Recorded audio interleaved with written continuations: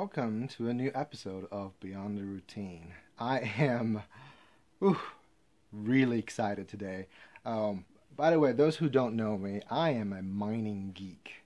So I get super excited when I'm told that I'm going to be doing reviews on 6 of the best video cards on the market for mining.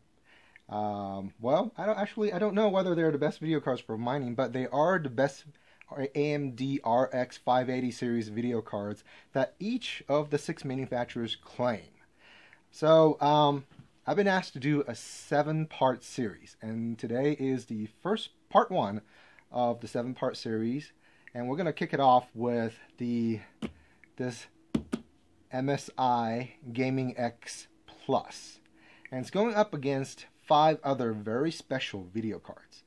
Why are they special? Because they are the best that the manufacturers claim that they currently make as far as the RX 580 goes.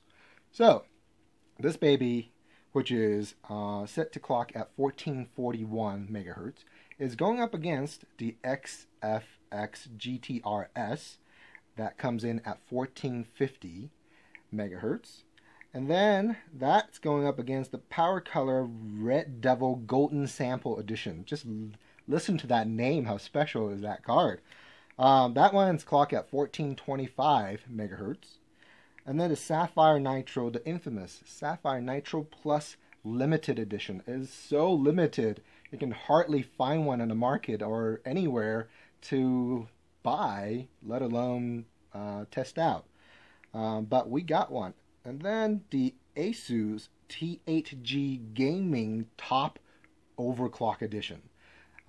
These 3-fan baby, they are super quiet and super cool. And then finally, we're going to close it off with the GIGABYTE AORUS XTR. And that one comes in at the 1439 megahertz. Oh, by the way, the ASUS is at 1431 megahertz. And then the GIGABYTE AORUS XTR at 1439. So a range between 1425 megahertz to 1450 megahertz. That's some speed. That's some horsepower under the hood of these GPUs. Now, why are they so special? It's because these are the top bin GPU that these manufacturers can get their hands on. And they have been specially tested, specially tuned at the factory level, so to be the king of all of their current video cards as far as AMD goes. Now, a lot of people, a lot of reviewers on YouTube especially, have done reviews on these 6 cards, and they test and put them up against each other to test how fast they game, how many frames you get, and how hot they get, and how loud they get when you push them to the limit. And that's all fine and dandy, but I'm the mining geek, so I want to know which card mines the fastest, which card is going to give me the most hash rate. And so we come up with the metrics, and we're going to score them and see who will end up being the king of kings.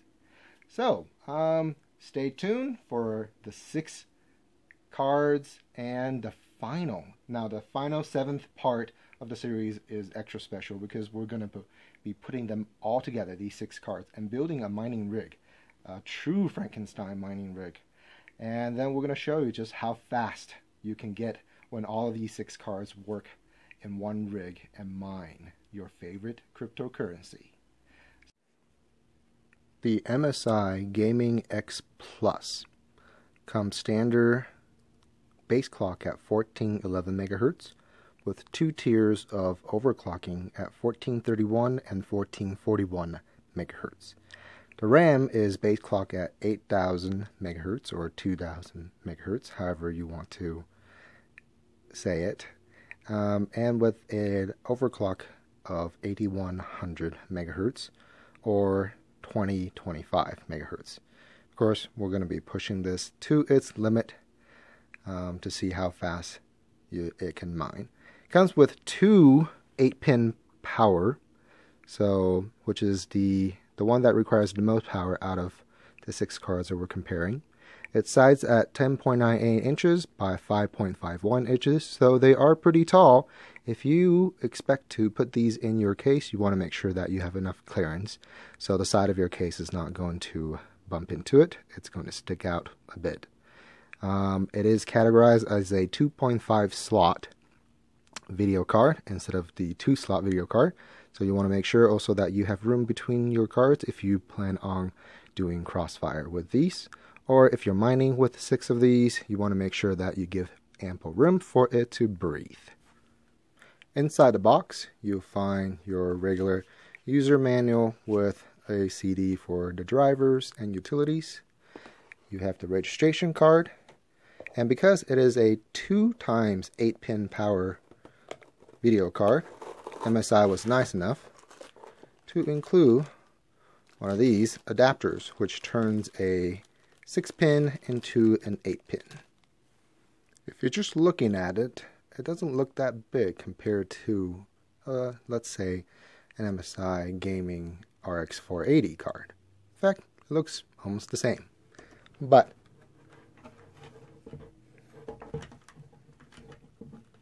it is one extremely heavy card, and it is a lot thicker, a lot wider.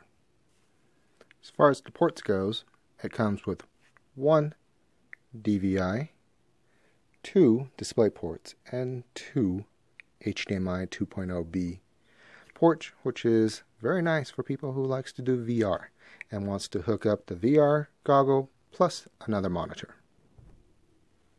On the side, you can see the profile and just how thick the heatsink is.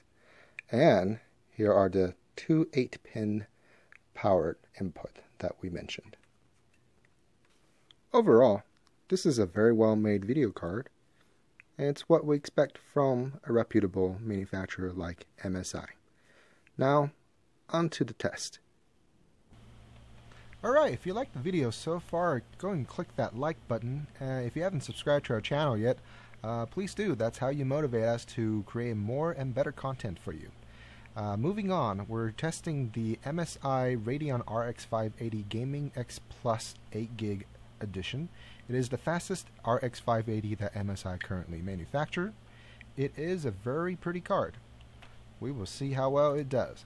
Right off the bat, the 3 softwares that we mainly use to monitor everything is the HW Info and the TechPowerUp GPU-Z, along with the MSI Afterburner. And the mining software that we use is the Claymore 9.3 dual miner, but we're just going to be mining, testing the hash rate on Ethereum only mining.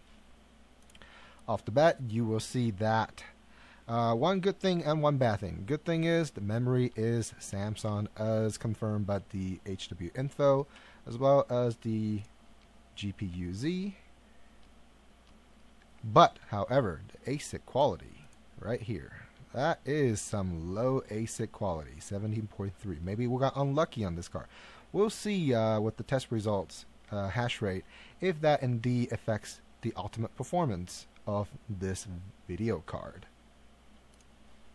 Okay, moving on. The fan is actually not even on right now on the video card while it's mining. And it's because it's only reaching 60 degrees Celsius approximately. That is impressive. Very good cooling on this video card. So I have a feeling that we'll be able to push this card really hard. You see that it is consuming about 122 watt at the GPU chip power level. GPU core power level is consuming about 88 watt. It is pretty high, but after all, the core clock right now is set at the default 1431 megahertz with the 2000 megahertz for the memory per channel. And we are looking at somewhere between 24.5 to 24.7 megahashes per second. This is the stock unchanged settings and with its original BIOS. The reason why we use HW info also, well, another reason why we use it is to help us see if GPU memory errors occur when we overclock the memory, which we will be overclocking this memory a whole lot to see how far this card can take and how much hash rate it will produce. We'll be right back after a short break where we're going to flash the BIOS and relaunch everything, so stay tuned. Alright, here we go. So we've flashed the BIOS by copying the timing of 1750 to the 2000, and that's all we did with the BIOS. And now we are looking at about 28 mega hashes as the top hash rate versus 24.6 that we were getting before. It did raise the power consumption by about 10 watt on the chip power, but and the temperature is slightly higher than before as well, but we are getting, you know, almost 4 more mega hashes, 3.5 mega hashes more just by flashing the BIOS. So it's looking promising. Let's make some adjustments and we will see how far this card can go.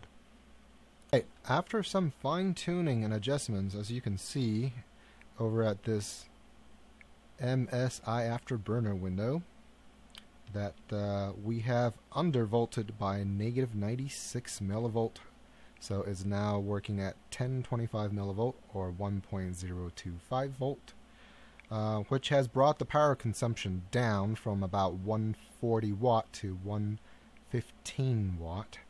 So, which is pretty good. It's a 25 watt decrease, and we've also adjusted the core clock and the memory clock to a point where it is stable right now. It is the highest we can go. We've tried bumping up the memory clock to 2200, but that creates a lot of memory errors.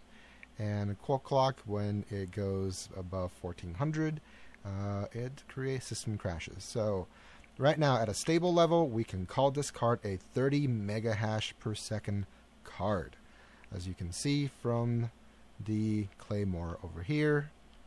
On average 30 mega hashes per second. So it's official with these settings. The MSI King of the RX 580 series that they currently manufacture, the Gaming X Plus 8GB, is a 30 mega hash per second card. Let's hope that its competitors are going to be able to get to that level, if not higher. If I were this card, I would not be sleeping well right now, because we're hoping that the other cards can get at least to 31 mega hashes per second. We shall see. We were glad to see that the MSI Radeon RX 580 Gaming X Plus did not shy away from the challenge to see who will be crowned the King of Kings in the AMD Radeon RX 580 series. It came to us at 30 mega hashes per second. That is pretty good.